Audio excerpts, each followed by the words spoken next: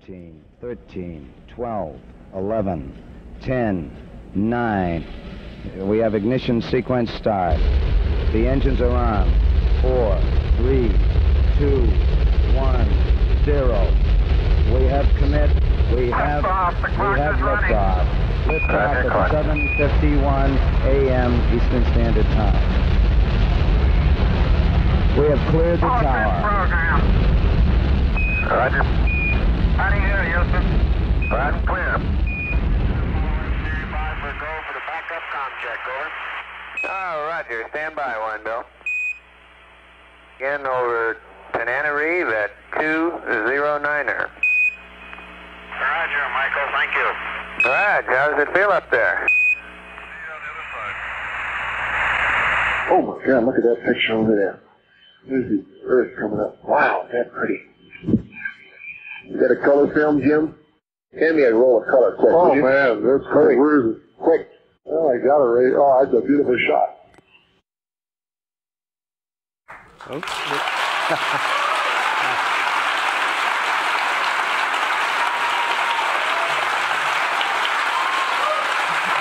Good afternoon. Good afternoon. Hi. My name is Ron Garrett. I'm here with my friends Nicole Stott and Anusha Ansari. And we want to share some stories with you today. But before we do, we want to set the stage by talking about one specific image. Now, images have the power to change our perspective. They can change the way we see our world. They can change the way we see ourselves. And there's probably no image that has changed the way we see ourselves more than an image that was taken on Christmas Eve, 1968. Now, the story begins 50 years ago, atop the tallest, the heaviest, the most powerful rocket ever brought to operational status, the Saturn V, sat the crew of Apollo 8. The mission objective was to be the first crewed spacecraft in history to travel to the moon, enter into orbit around the moon, and of course to return back safely. Now, this would propel the United States in the race to be the first on the moon, to propel them ahead of the Soviet Union. But after reaching the moon and entering into orbit around the moon, the crew witnessed something never seen before by human eyes. As the crew experienced the Earth rising from behind the lunar horizon, I wonder if they realized the significance of that moment. They had just become the first humans in history to see the whole Earth as a planet, and to capture that for the rest of us. This famous photograph, commonly known as Earthrise, is probably the most influential photograph ever taken. This image showed us for the first time our living planet, our biosphere, our Earth. It revolutionized how we see the world, how we see ourselves, with its simple message that we are one people traveling on one planet towards one shared future. In this breathtaking beauty is a deep heralding to the unity that we as a species are called to. Since then, less than 600 people have traveled to space. The three of us standing before you have had that privilege. We were able to escape the confines of our planet and look back and profoundly experience seeing our beautiful planet from the vantage point of space. I was born a long, long time ago in a country far, far away, in Mashhad, Iran. I loved the night skies. I would sleep outside summer nights and look at those stars, and I wanted to fly up there and touch them. I wanted to understand what they're made out of. I wanted to understand what our world made out of and how it's built. This love of space allowed me to, exercise my imagination. When I was 12 years old, before I knew it, there was a revolution in Iran. There were shouting, screaming, burning buildings, gunshots. I was scared. I had never heard a gunshot before. Before I could even adjust to that, there was a war. There was an 8-year war that broke out between Iran and Iraq. And within the first year, there were bombings. There were long lines for food and fuel. There were gunshots and sirens. We had to go to shelter. It was a scary time for me. But there was one place I could always go at night and look at the beautiful night skies and let my imagination take me to a different place, to a different planet perhaps, someplace that was peaceful, someplace there were no gunshots, someplace that I could take the rest of my family and everyone who wanted to go with me and be safe and be playful. And that's what I wanted to do. On September 18, 2006, I had the amazing opportunity to fly to International Space Station for an 11-day mission. It was my dream come true. I was now actually floating in space where I wanted to go amongst those stars that I dreamed of. I was looking at our planet and I was able to see this beautiful canvas of tans and crimsons of the desert with the deep greens of the forests and highlighted by the whites of the highest mountain peaks. I could see the glow of the serpentine rivers as they flowed into the sea. And it was an amazing, colorful canvas that I was looking at. But what amazed me the most was these deep blue colors, the different shades of blue of our ocean, which covers most of our planet, our blue planet. And I was mesmerized by it. I looked down on Earth, and what I could see and feel was this energy, life energy coming from it. I could see no borders, no walls. Nothing was dividing us. We were all one. And the feeling that I got, the sense of oneness that I had with the planet and with everyone else on it, was something that I wanted to share with everyone. I wanted to be able to tell everyone how we're connected and we're all citizens of one planet Earth, that we're all astronauts on this spaceship Earth going through the universe together. And I imagine how that would transform everyone's lives. So my dream of becoming an astronaut was realized when I, along with the crew of STS-124, launched into space aboard Space Shuttle Discovery.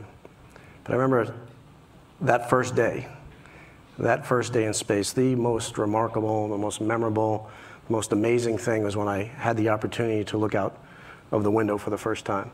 When my tasks were over, I got to unstrap and float over to a window.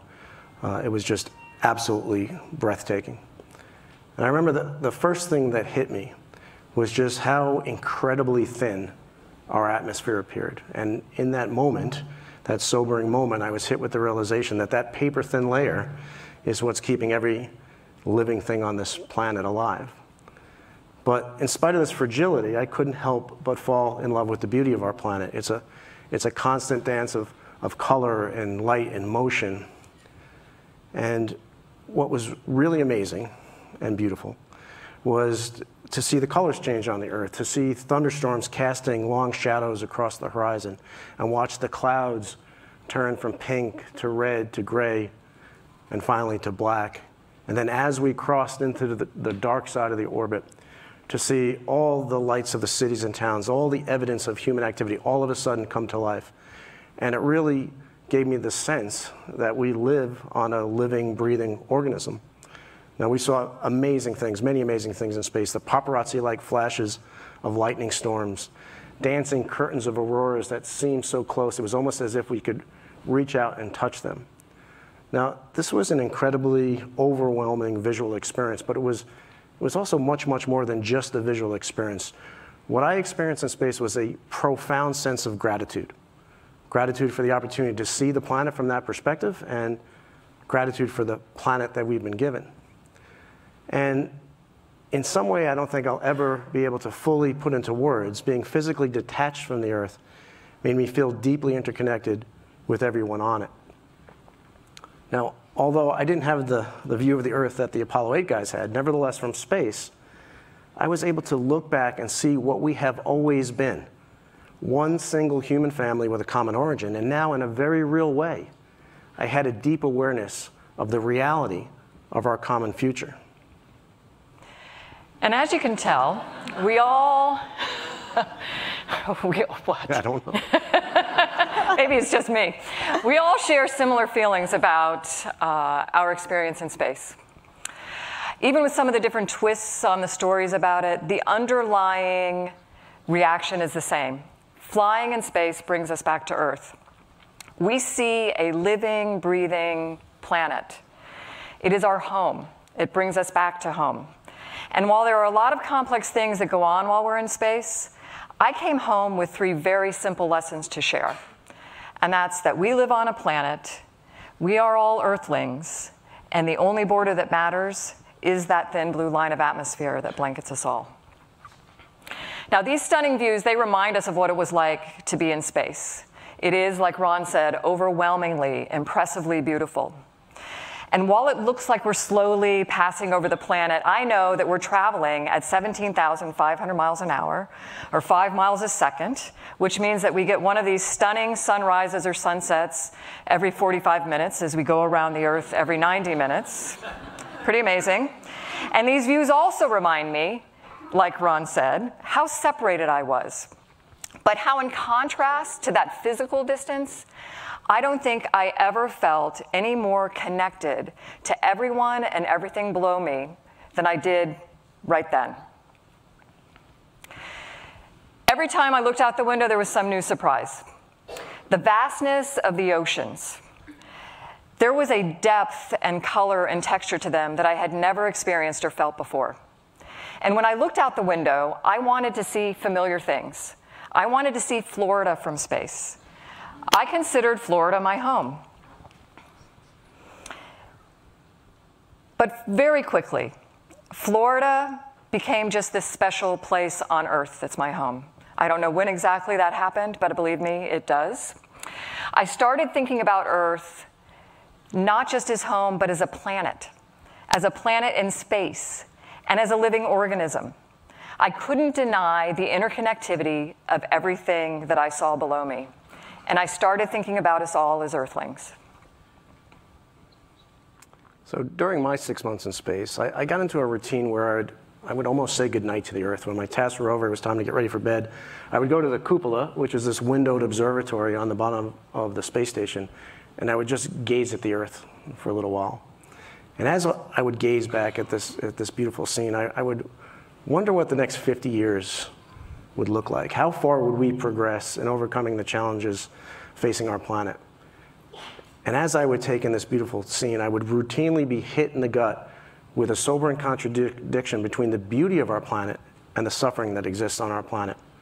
What I couldn't reconcile was the indescribable beauty of our seemingly peaceful blue planet suspended in this inky blackness, and yet on that same planet, there are untold tragedies that happen every day. So as many of our colleagues report from the ISS, you can actually see the negative effect humans have made on our planet. Clear cutting of forests, mountaintop removal operations, industrial pollutants entering rivers, giant crop burnings that cover whole areas of the globe, that send smoke to the limits of the atmosphere up to cover almost entire continents. I launched into space with the belief that we already right now have all the technology, all the resources necessary to solve many, if not all, the problems facing our planet. And so I spent a good deal of my time Earth gazing, pondering the question, if this is true, why do they still remain? And more importantly, what can we do to address these challenges? The seeds to the answer to that question lies in our shared experience of living and working on the International Space Station and the valuable lessons that experience gives us for life here on Earth. So for my time in space, this was my home, this beautiful masterpiece in space, the International Space Station, or the ISS. There is no better example of living off the grid than the ISS. There are systems that regulate all the conditions that we need to survive. The right amount of oxygen for us to breathe, clean water for us to drink. But these systems are not automatic. They require care and maintenance and attention. And we go about our daily activities, our science experiments in space, and these life support systems are what keep us alive in an otherwise lifeless expanse of space.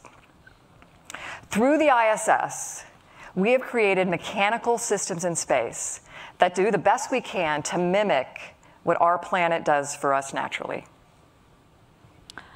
So as you heard, on space station, we rely on machines. These machines are, our life support system, and we take good care of them.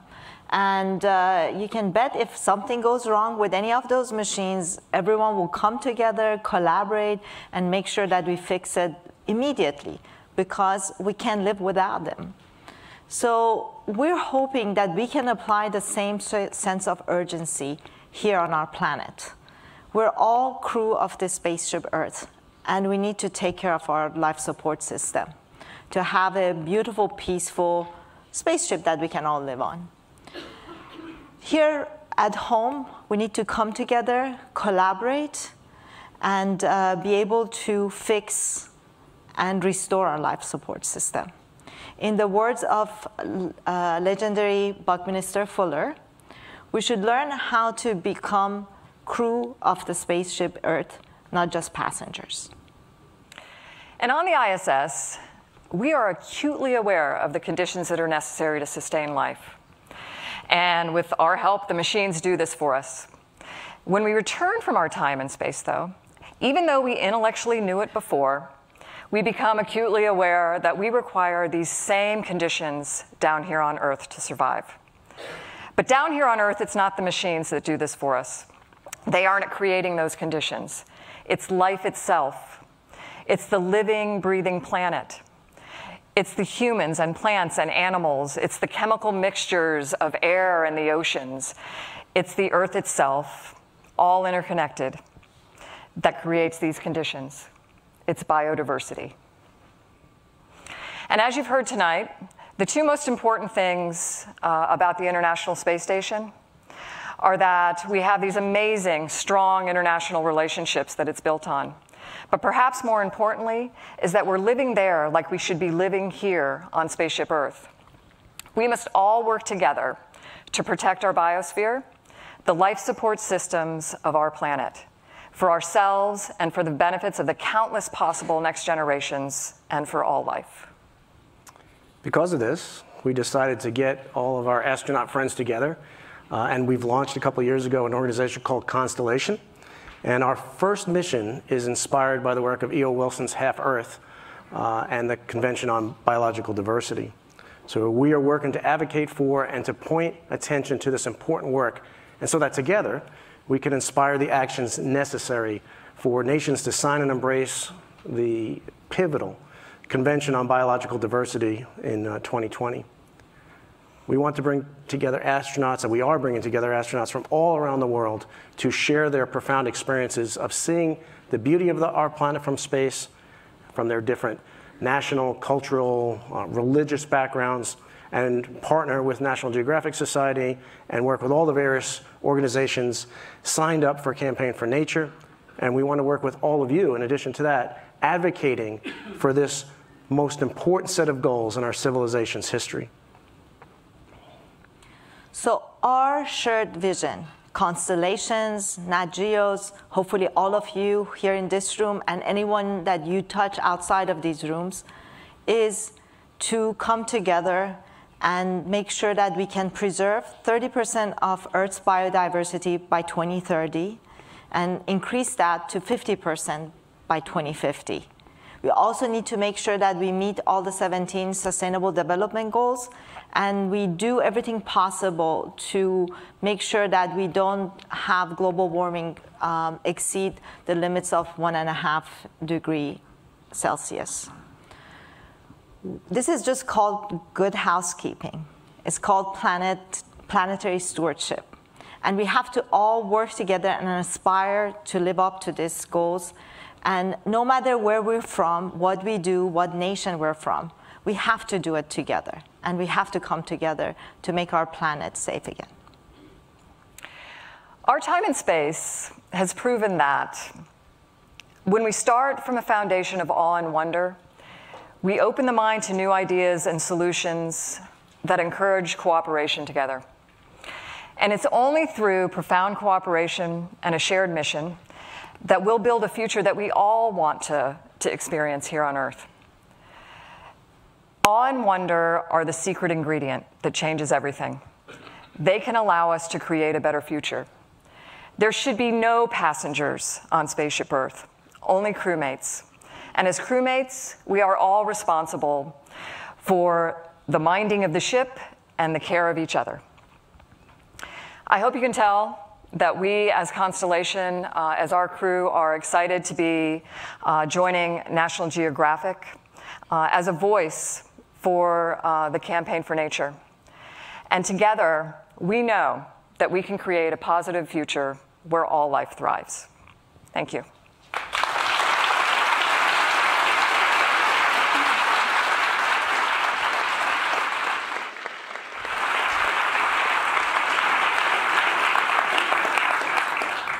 Well, I think we can agree that that powerful opening is a great tee-up for the festival, but also a great tee-up for our first panel conversation on the new era of discovery.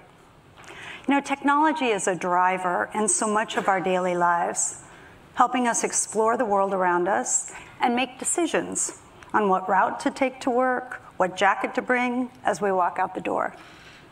So, how can we use technology to advance the exploration of our planet?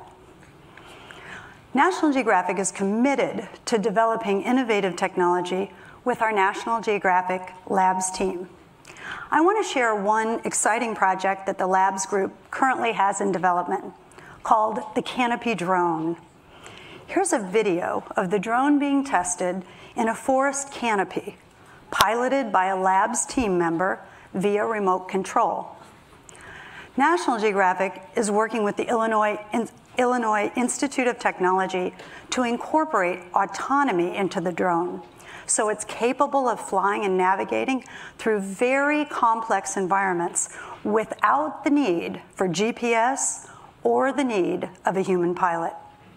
This technology will radically reduce the cost of monitoring, and it will accelerate our ability to conduct biodiversity and wildlife monitoring in densely forested areas where you cannot see the animals from above. The speakers you are about to meet are also using technology to help them explore the world and gather data in new and exciting ways. With that, I'd like to introduce our first speaker. Heather Lynch is a quantitative ecologist studying penguin populations in Antarctica. Very Nat Geo. Please welcome Heather Lynch.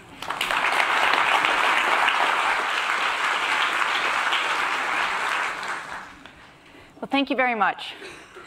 Antarctica is changing, and nowhere is it changing more rapidly than on the western Antarctic Peninsula, where it's getting warmer, wetter, and the sea ice is breaking up earlier each year. These changes are having major impacts on the wildlife in the region.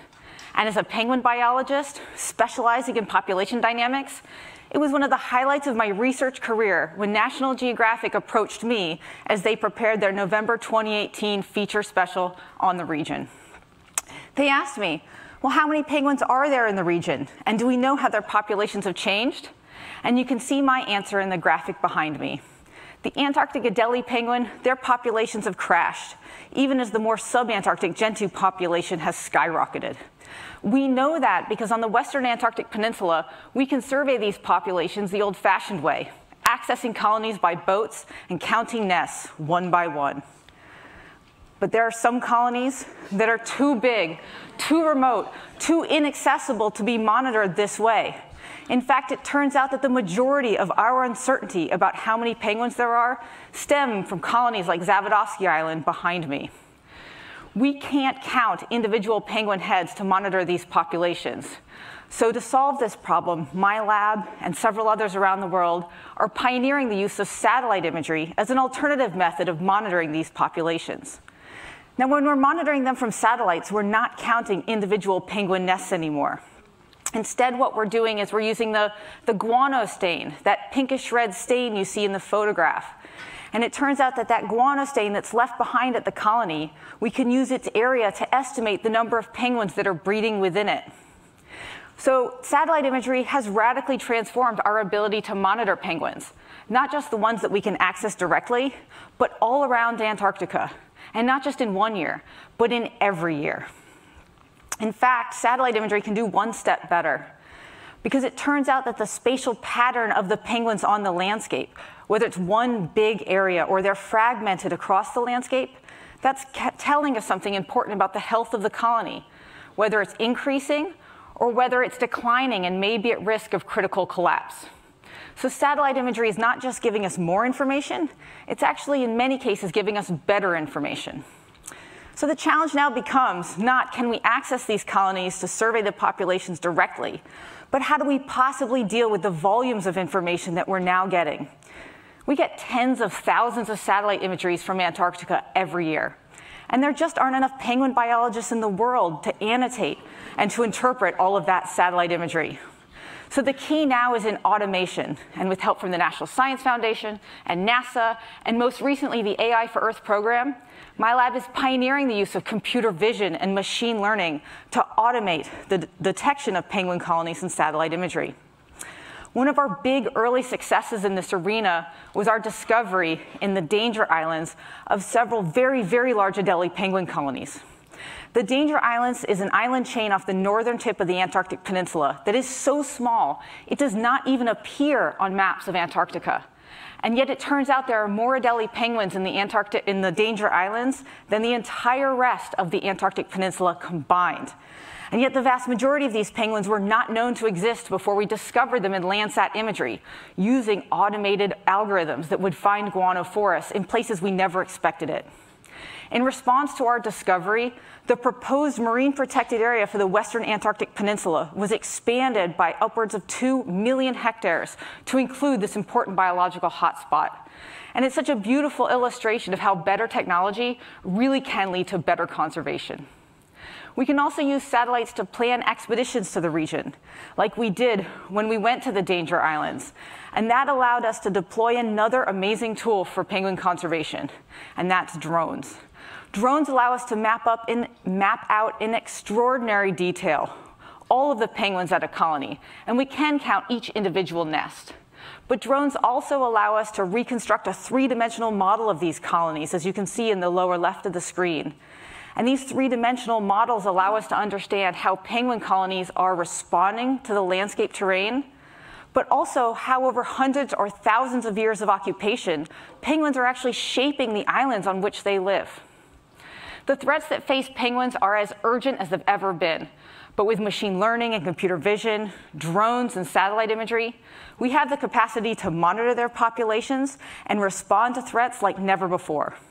I'm super excited to see where technology will take penguin conservation over the next decade. And now I hope you're excited as well. So thank you very much.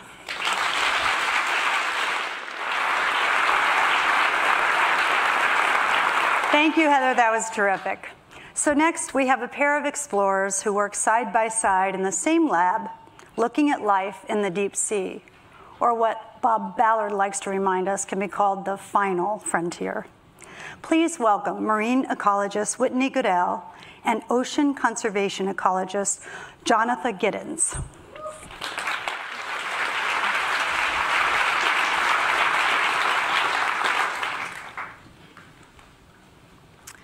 So I'm an ocean ecologist, and I study the deep sea. What I love about ecology is that it's not a study of things, but a study of relationships within a system. And a deep perspective of ecology also looks at the relationship between people and nature. And I developed this perspective because when I grew up, I would draw everything that I learned about at school. Every subject had a journal, and I would stay up sometimes all night illustrating the pages.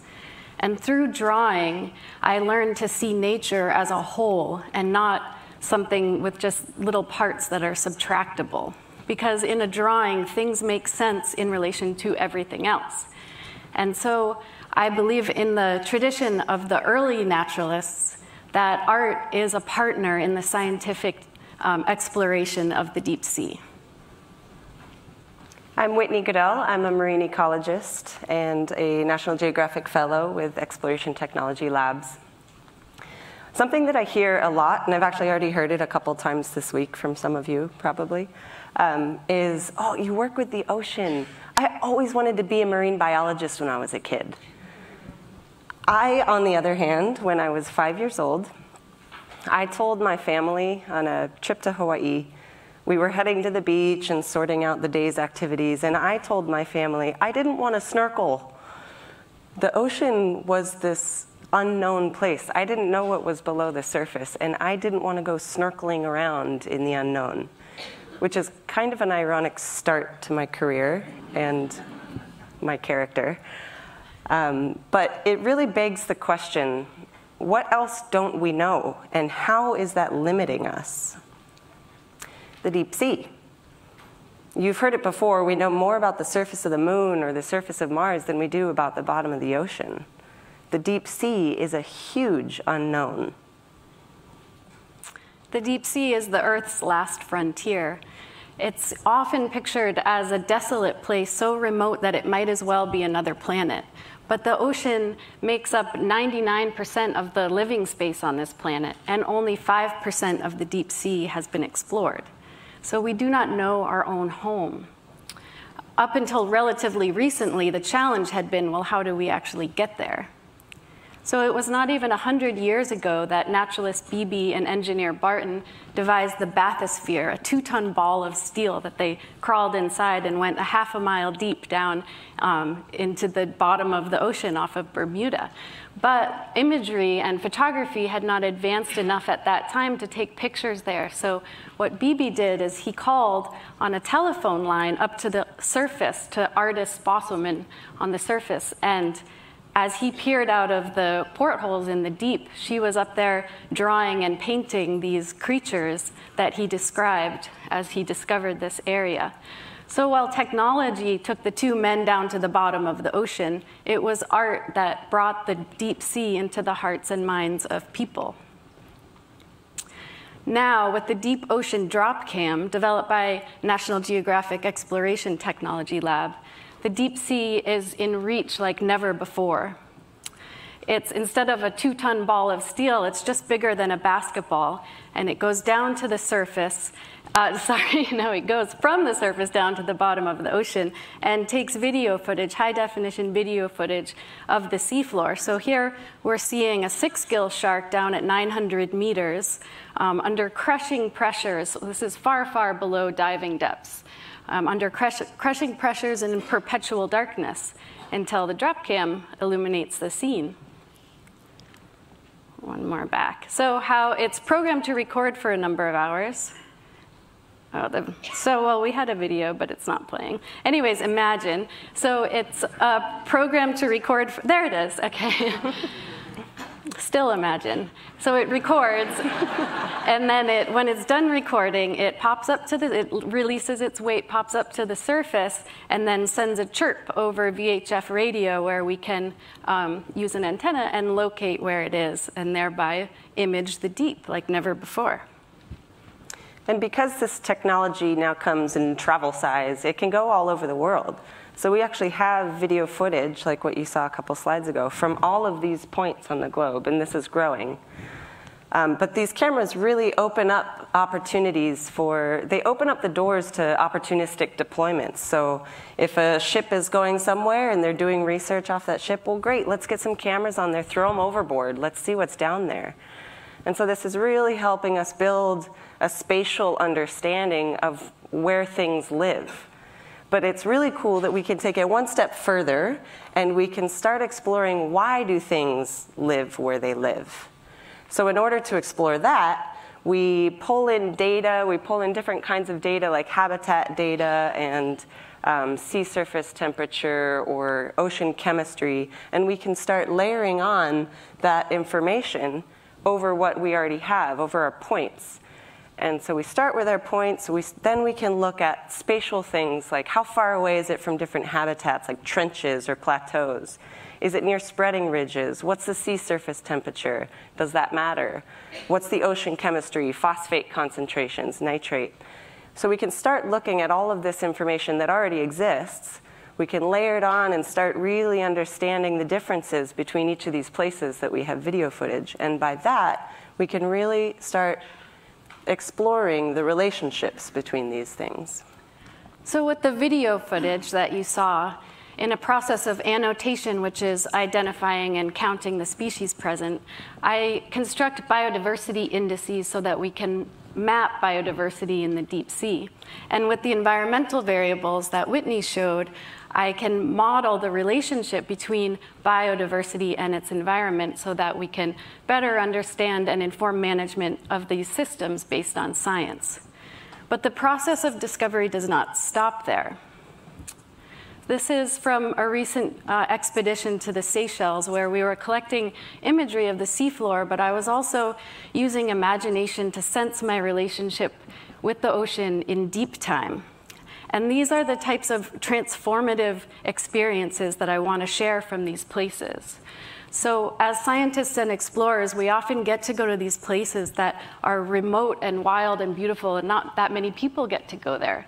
And I want everybody to feel connected to the ocean as a thing of beauty that they're a part of. And so I think that going forward, we can bridge art and science and technology to together not only go further, but also bring back the awe and wonder that we find. So please follow us into the deep, and if there's anybody also interested in incorporating science into your, art into your science, science into your art, please reach out. I'd love to speak with you. So the deep sea really is our big unknown. And this, how can we protect something? How can we properly protect something that we don't know? The Earth is changing really fast, and we are not letting excuses like it's hard to get there, it's hard to study. We're not letting that stop us from learning about this place that makes up well over half of the Earth. So exploration and analysis really provide us the information necessary to start understanding these things and really start building what we need to move forward. It's going to take critical action and appropriately designed management in order to conserve this part of our Earth. For ocean conservation, we really need to collect, connect, and protect. Thank you guys so much.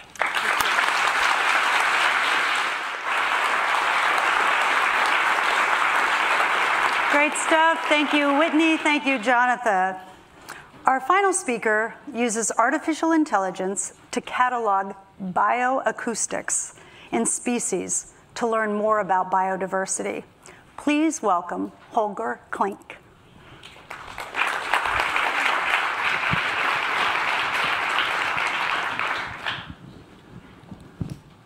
Hi, I'm exploring nature by eavesdropping, and what I would like to do today is to present a few highlights of projects we're currently working on.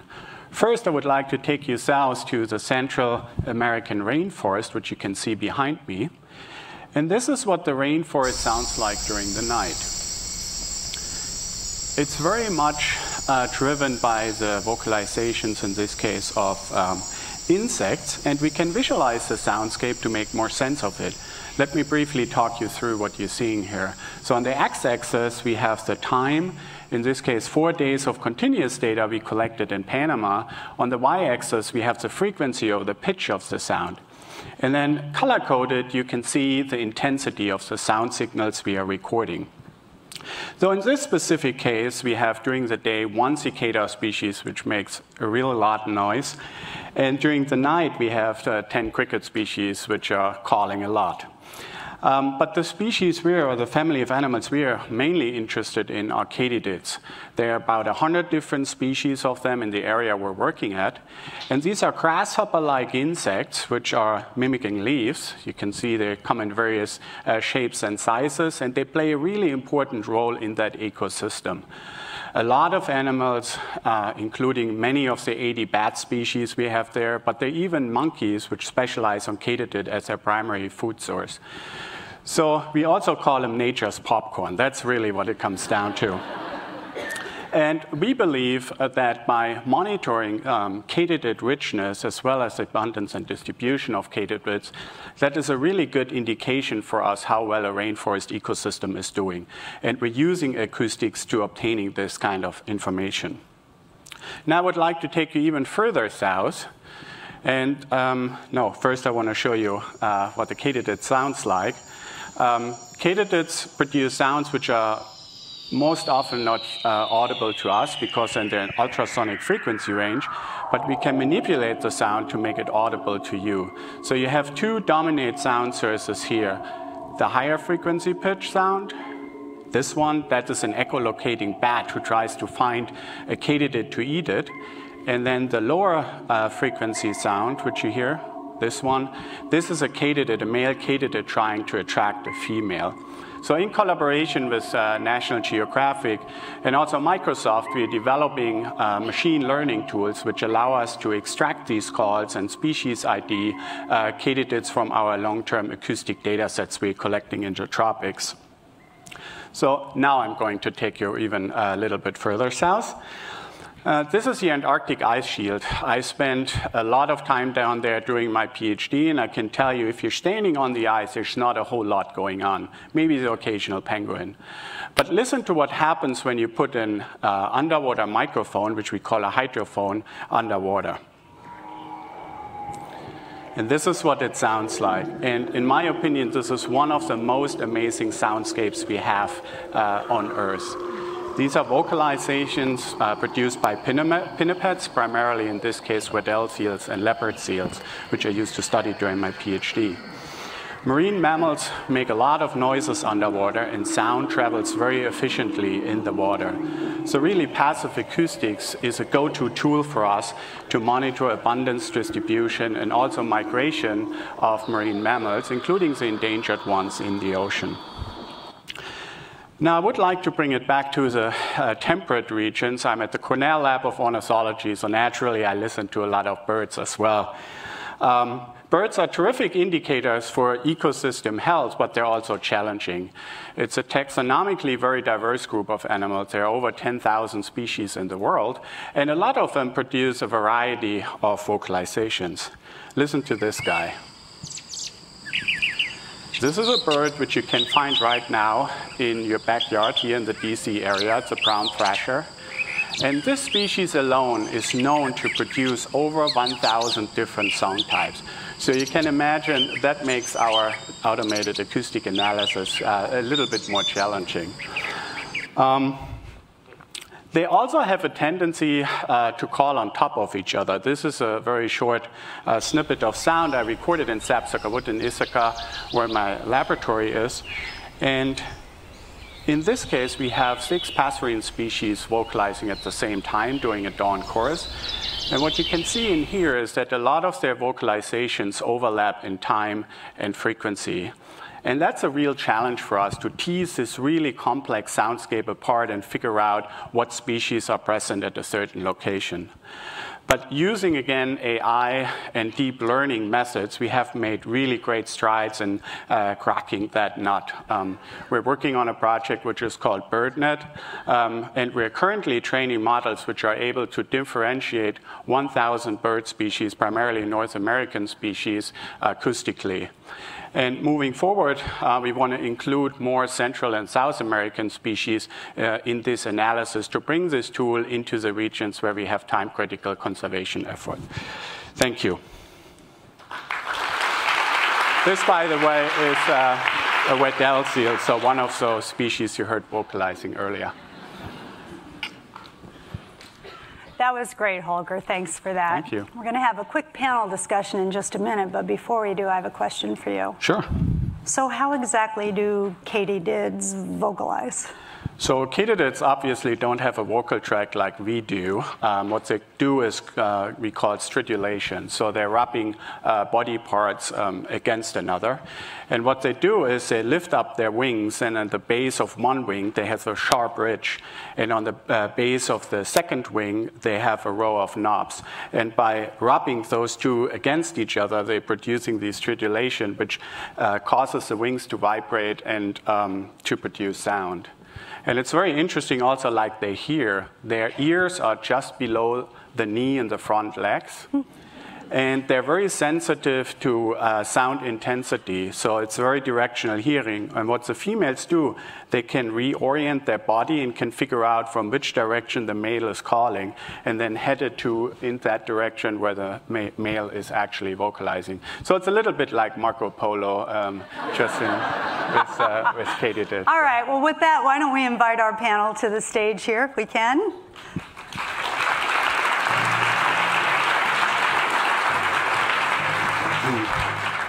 So there were some themes that each of you hit on. And one I want to go to right away, and particularly, Jonathan, what you showed us in terms of art playing a role in how we think about science and exploration. How do we think about the impacts as technology advances in the field of the human role in the field? You want to start us, Jonathan? Yeah, I think that it's really, the transformation comes on a personal level. It's a personal story that really can connect people and go through this transformation that we need in how we relate with the natural world. And I see that technology is a great tool, and it is a great tool to connect us all, but what really, we need art as a partner in this process to help to kind of grab people and help people to go through these transformative experiences with nature so that they connect and love nature and see ourselves as a part of this thing of beauty. Like it's as another kind of a message, instead of like, do this or you're all gonna die. It's more just like, hey, you know, we're on this beautiful, there's just so much beauty to discover, and kind of have that transformation happen, and then have the technology connect us so that it's not just separate little things here and there, but we have this opportunity to really have a movement with technology connecting us. And Heather, with your satellite imagery that you're using, you're in extreme environments where you're doing this work, and so there's always been some limitation of how many humans can go into the field. So how do you see this in terms of scale of the research and what we understand? You spoke to a little bit of it in your talk. Sure, absolutely. Well, I think that technology really expands the umbrella of exploration in a way that I think is sometimes underappreciated, particularly when it comes to supporting people who want to be explorers but can't spend 6, 8, 12 months in Antarctica. I mean, I can find 1 million penguins in the morning and still get my kid off the bus in the afternoon. And that I think really speaks to the power of technology to really grow the community. So, you know, one of our explorers, Sarah Parkak, of course, she's been here before, and she's really using that satellite technology for archaeology. But what she's done is she's really unleashed, you know, a whole army of citizen scientists who are helping to look at the work and better informing where we go for archaeology. How do you see the role of citizens in this technology that you're using? Yeah, absolutely. So we created what we call Be a Penguin Detective on a website that we developed. And it turns out that school kids all over the country have really responded to this. And we'll have an entire 5th grade class look for new penguin colonies in satellite imagery. And in fact, we've had brand new emperor penguin colonies that were discovered by citizens out there just exploring because they're interested. And it really gives them an opportunity to do exactly what we're doing when we're looking at our satellite imagery. So it's a great way to scale and to get more eyeballs, but also just to get people really excited. So Whitney, you talked about the drop cams, and we're all super excited about what we're seeing from the drop cams, but you also talked about sort of how we send them on ships, or if somebody's going here or whatever. How do you see ultimately scaling this work? Well, on the deployment side of it, I think that, you know, connecting so that it's not just one team that's got to kind of be doing all of it. We can't be everywhere. We can't be doing all of that.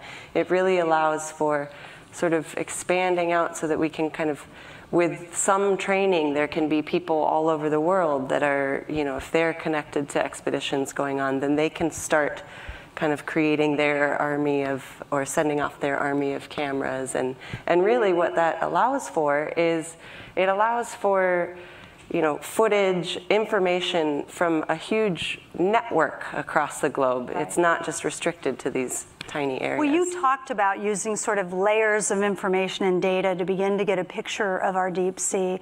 You have over 200 explorers here, and as I said, from over 50 countries. How do you see the opportunities for collaborating with just the groups here? Yeah, that's a great question, because the data layers part is really an important part of exploring these relationships, because sure, you can get video footage of animals, but really what's going to give us this information is how does that relate to other things? And that can be so many different things. The human element is going to be a huge part in understanding not only how things are now, but how they're going to change in the future. So connecting with explorers that can give us information across the globe about different types of, whatever types of information that they are working with, particularly with the human element, whether it's fishing or pollution that's going into rivers, things like that. All of that kind of information can help tell the story of what's going on. So terrific opportunity for explorers here to connect with you and see how they can become part of that network. Absolutely. Yes? Yeah. Okay. Holger, I don't really understand how you deploy the technology in the forest. Can you talk a little bit about that? Yeah, sure.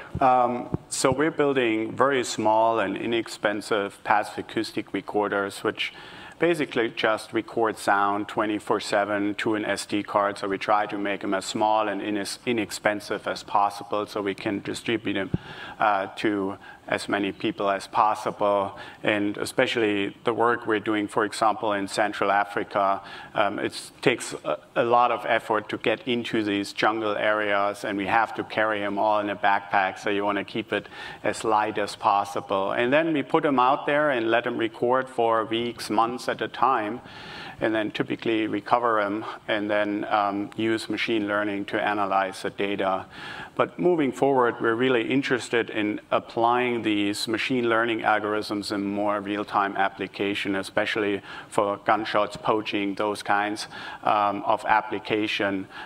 It's really important that we get the information to the people who are on the ground very quickly, and that will be the next step for us to apply these methods in a more real-time application. You know, I spoke in my opening remarks about how many great supporters we have in the audience in addition to explorers.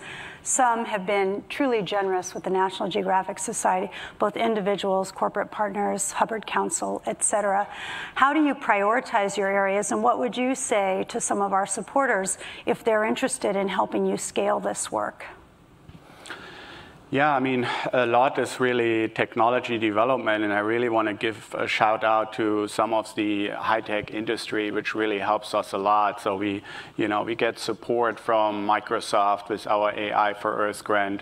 We're also working on the BirdNet project with Google, and really it's them helping us to push the science to the next level. So we could not do that ourselves. So really, it's this really synergetic collaboration which makes that happen. And the more of these tech companies we can help us out, the better off we will be. And that was going to be my next question: is how engaged are you with the private sector to bring them in and develop, side-by-side technologies or tools that can help you in the field?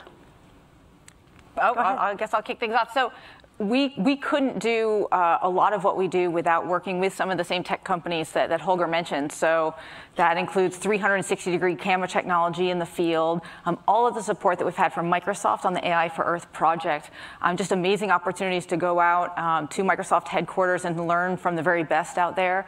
So that's been critical not only for me personally, but also for my students to give them that opportunity.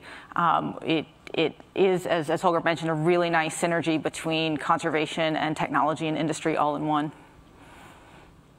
Yeah, we are partnering with the National Geographic Society Exploration Technology Lab and reaching out to different partners like at MIT Media Lab, AI companies as well, to help try to figure out how to deal with all this this data that we have. Basically is over 35 terabytes of data right now of that video footage, and so we're looking for help in how to kind of pipeline the data to make it a little bit more, a little faster to analyze. So we definitely are looking for partners in that. Yeah, because you can imagine when you're looking at video footage of the deep ocean, you have to pull data out of that video, so you just have to sit there and watch it. And that takes a long time, so we're working with partners to kind of automate that and kind of streamline that, make that a bit faster. You know, one of the criticisms of AI, as much as we love advancements in technology, and especially those we can apply in exploration and conservation, is that it's pattern recognition. And how do you deal with this issue of patterns today and whether they're the patterns they should be or they're just the patterns right now. How do you sort of look at time when you're really dealing with artificial intelligence?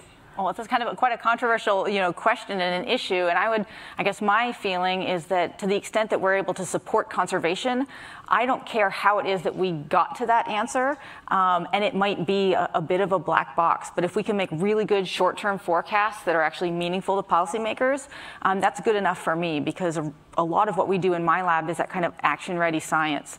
And so however we get there, we may not understand exactly how the models work now. We hope to get there, but I think it is improving conservation. So I couldn't help but notice on your slides there were numerous mentions of guano detection, also known as penguin poo, of course. And we know that that's the trail often followed to tell us where colonies are.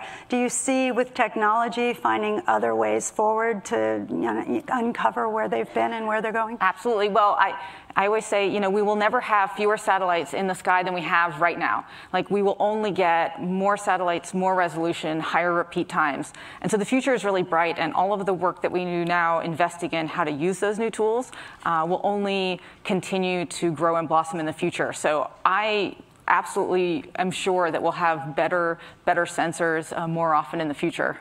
And we'll just have to see what the technologists develop. Great. I have a question for Holger, but I do want to remind the audience we're going to have microphones, so we're going to open it up for some questions in just a moment. So please prepare your questions. So Holger, you started with birds, and you've really kind of doubled down on insects. Can you talk about that and sort of how you see insects as kind of the key? Yeah, I'm taxonomically agnostic. I mean, a lot of the research I'm doing is actually in the marine domain, still with marine mammals. But I mean, we're facing different challenges in different environments, and depending what your question is, you need to pick the right species, which helps you to answer that question. Katydids are a really great group to work with for many reasons. I mean, they really play that important role in the rainforest.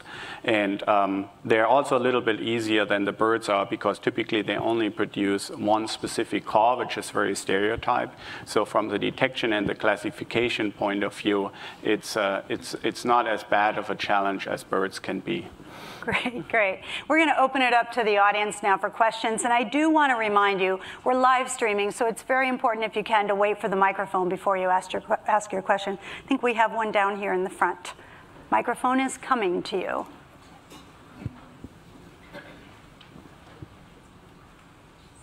Good afternoon. Thank you for your presentations. They were wonderful. My question is pertaining to the deep sea camera. What is its capability as far as maximum depth? What is the maximum depth that you have accomplished thus far? Is the feedback simultaneous or real life, or is it subsequently that you get the information? And finally, do you have to have a cable or something to bring it down, such a long depths, and then retrieve it? There are some cameras, and the original models were full ocean depth, and I believe that camera did go very near to full ocean depth. They've since made them smaller. The rating is about 6,000 meters, and that's because that can reach a lot of the ocean floor. Like, we don't need to go to the trenches every single time. It has no cable, and that's what makes it so portable and awesome, is because you can just program it to record for however long, and then with a weight, take it down to the bottom, and then once it is gone through its recording, there's a burn wire that sets it free, and it's buoyant, so it goes up to the surface and then can be retrieved at the surface, and then it's near instantaneous. So we're not streaming up, but you just pick up the camera, go plug it into a computer, and look at your, a couple hour download or so, but then you can look at it. It's near instantaneous. Other questions? You're not trolling. It's stationary, yeah. So it's just thrown over and it sits at the bottom. The back? So I wanted to make a suggestion, which is that you tie the acoustic monitoring to these deep cameras, since there's probably limits to what you can detect with those cameras. But I had a nerdier question, which was, I'm particularly interested in coelacanths, and I've heard the suggestion that there's many, many species of coelacanths and we've just not sampling in the right areas. So I was curious if there was any particular project with the cameras looking for coelacanth species. Sort of. I just came back from the Seychelles on an expedition to the Seychelles. So every time the subs got in the water, we were definitely looking for coelacanths.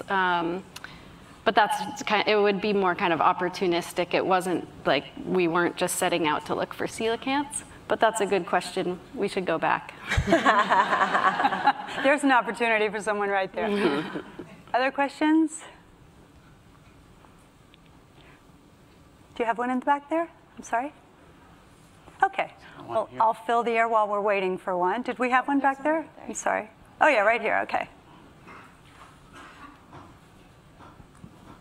You mentioned that you needed help on the AI to analyze the video data from the sea. Could you just briefly mention the type of help you need? Yeah. So are you doing pattern recognition, trying to analyze movements of? Yeah, there's several pieces of that, and we're actually working with a team right now that for a while they've been building this tool that we will be able to use soon, I hope. That there's the step of simple event recognition, right? So is something moving in the frame? And then you can go the next level of then trying to start categorizing things. Maybe not necessarily, species identification. That's still, well, that's very difficult with these animals, even, looking at the footage. But, that really needs to be human eyes at this point, looking at that. But yeah, simple event recognition and starting to categorize, that really will streamline the process quite a bit. And so that's in the works right now. Sounds like you guys should talk. I think we had a question right behind here. I don't know if the question is still there. Okay. Over here, was it?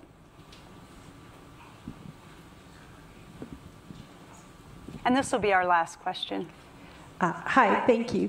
Heather, how much of the land have you surveyed and how much you haven't surveyed, and how many remaining penguin populations is your gut telling you that there are left to be found? So we've surveyed the entire Antarctic coastline and all the sub-Antarctic islands.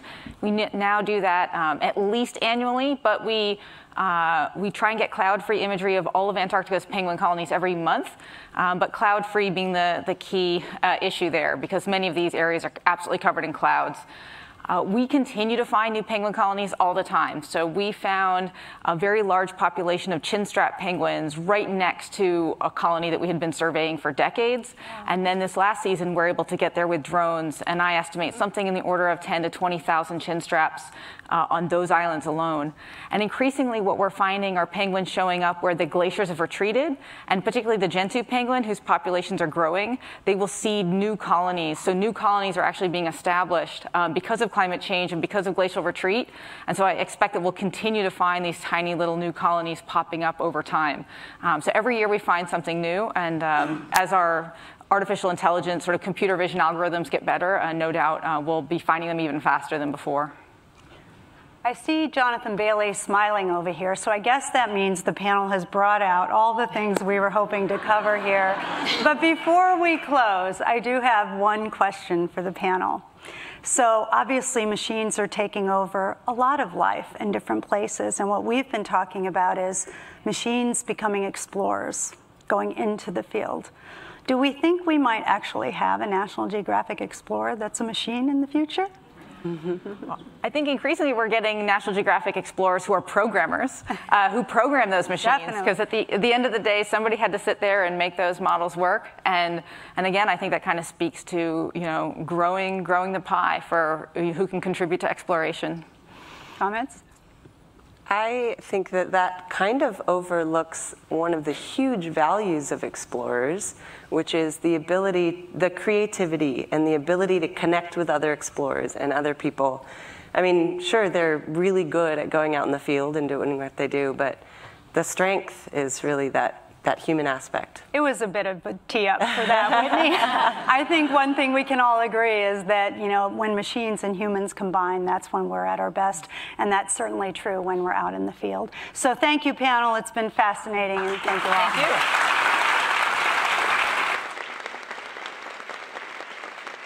Please welcome wildlife filmmaker and National Geographic explorer, Sandesh Kadar.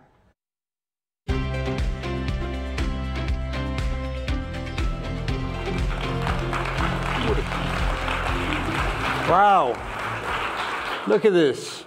This is incredible. I was actually hoping we'd stay a little bit longer in space so I wouldn't have to come in front of all of you. This is quite terrifying.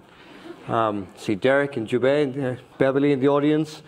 This is quite a mesmerizing place to be right here.